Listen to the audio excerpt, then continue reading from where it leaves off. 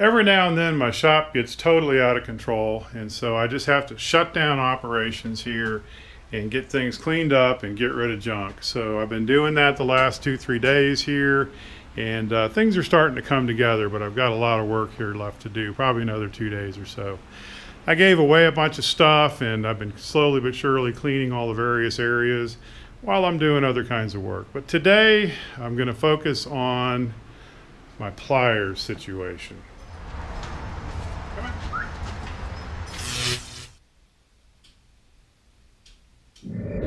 I must have looked at 20 or 30 videos on YouTube about plier storage devices, and there's some pretty good ones that are for toolboxes, and I'll probably go with those. But what I didn't like was the ones that people had for their bench or for the wall. And so there are a couple of types that they would come up with. One is where you just have a strip like this, and then you put the pliers on them like that. And that works okay for these kinds of pliers here where you've got a nice balance there and a nice place for that to hang. Those are fine, but it does not work at all for top heavy pliers like these here, or especially things like vice grips, which are that's a big challenge to figure out how to hang your vice grips. So I wasn't happy with that design. There's another design that uses a little bar, a couple bars, and you put these in here like this. But again, you have the problem of top heavy, and it's just a lot of the same issues here. So I remembered a video that I saw that a gentleman put together where he made what I'll call a rocket launcher out of a bunch of PVC tubes like this. And I thought that was a clever design. And so I was playing with the PVC, and I've got a 1-inch piece here. And I think if I had something like this, that would work pretty much for all these pliers. They would all have a nice stable place to hang, and they would be all nice and visible and accessible. Even the pesky vice grips, I think, will work in this. Now for the vice grips, I might want to notch out the front here just a little bit, but I think it still would be okay just like that. So I'm going to do one using PVC tubes. Here's the design. I'm going to glue a bunch of PVC pipes side to side to side, and then I'm going to mount them on a board that of course hangs vertically. And so the front will look like this. I'll have 2 rows to this. There will be a back row. The back row I'll use 1-inch tube, which I think the 1-inch piping will handle anything you can throw at it pretty much. And I thought that the 1-inch was probably more than you needed for these small ones. So for the front row, I'm going with smaller 3/4 inch pipes. So I'm going to glue these things side by side by side, and I'm just going to screw them into a little wooden rack here that I'm going to make. And so this is what the side view looks like here. And in fact, I'm going to use this as a template for the end caps here. So you'll have 1 row in the back that'll be for the larger pliers, and 1 for the smaller ones in the front that's a few inches forward and a couple of inches down. Here I'm gluing the tubes together edge to edge, applying the purple primer here, and then a liberal amount of cement between each tubes. Now I'm going to put these into 4 groups, and that's just so that they're easier to handle. I didn't want to glue them all together in one big segment. So just pushing these together, and they'll sit for half hour, 45 minutes while I do carpentry. These have been drying for a little while. I don't know that they're totally cured, but they're just a tad flexible when you bend them from side to side. So I thought I would just work a little more glue into the joint here using this acid brush. I'm just laying out the end cap on this piece of plywood, and all the wood that I use is reclaimed here. So I'm blessed having cabinet makers in my park here where I have my shop. So I get this stuff out of the dumpster, these little cutoffs. So this is a real nice piece of plywood I'll use for the end caps. And then this is from a bed that or maybe a futon that I got off the side of the road. These will be the backer boards for the rocket launchers. So I'm not going to bore you with the carpentry on this. Cut my first one out on the bandsaw, the end cap, and I'm just tracing it out on this other piece. So there we have it. That's where the 2 stringers are going to end up. So I'll have 2 screws coming in the sides here. So I'll go ahead and drill that out and be back in a second. I finished the rack. Here's the carpentry as it stands with all the mistakes I made.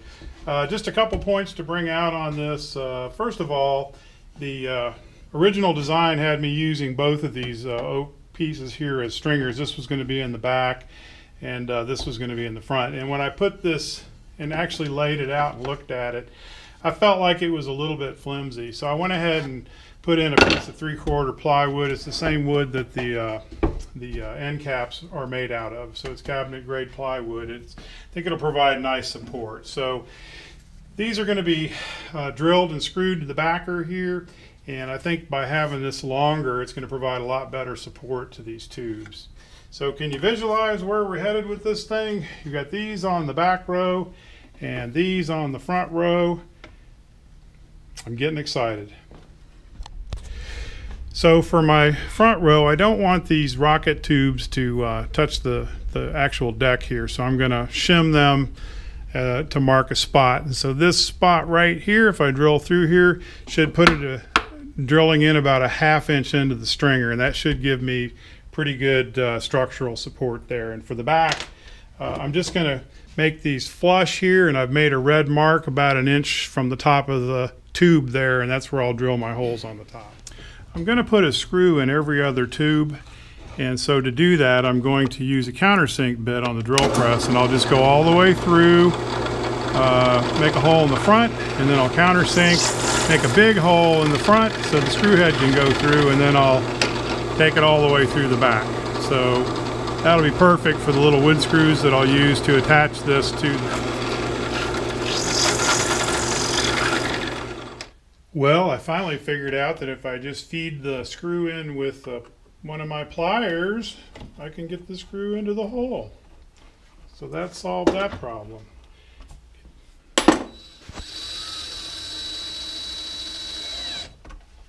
Don't want to over tighten these. Just snug. Hey, that's pretty good. Not bad. Oops, that's kind of an intermediate size. We'll put that up at the top. Let's go with the big one here. Nice. Another big one. Nice. I'm liking it. And look at that. I've got 11 tubes on the top and 13 tubes on the bottom. So I've got room for growth here, although I think I've got all the pliers I'll ever need. Anyway, hey, that turned out pretty good. It's just a little ugly. I got to maybe think about painting this thing possibly, but I got to figure out what kind of paint you can put on PVC. After exhaustive research on the different coatings I might consider for this PVC piping, it dawned on me that there is one substance that once it gets on there never goes anywhere, and it stays forever and ever, even 100 years from now.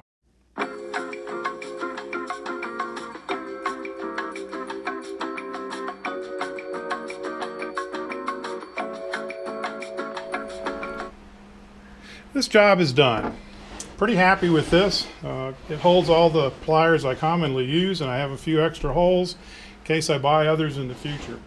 It's a nice and sturdy rack here. Total cost on this, let's see, I have the PVC. You can buy 10-foot lengths of the 3/4 and 1 inch sizes. They're about $3 for 10 feet. And then for this job, I did have to buy a cement kit. I had a kit, but my primer had knocked over and was dried out. So if I'd have had this on hand, I wouldn't have had to spend the money. So that was $8 for that set. So I've got $14 plus tax. Call it $15 in this project. Everything else is recycled here. And so errors and all, look at all those error holes. Came out very satisfactory to me, and I'm going to go ahead and plug it into its home. And I'll enjoy having this in the shop going forward. Thanks for watching.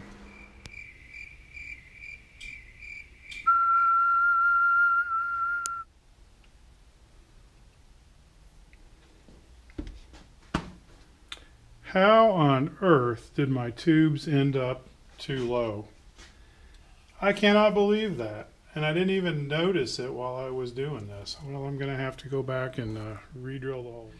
I think in baseball they would call that an unforced error. That was just a mental error on my part. I just put the holes in the wrong place, but luckily it's not unrecoverable. I just have to make some new holes and screw them back. I didn't even get upset. I made all kinds of mistakes on this project. Unbelievable. But hey, when you're doing something for the first time, it's bound to happen.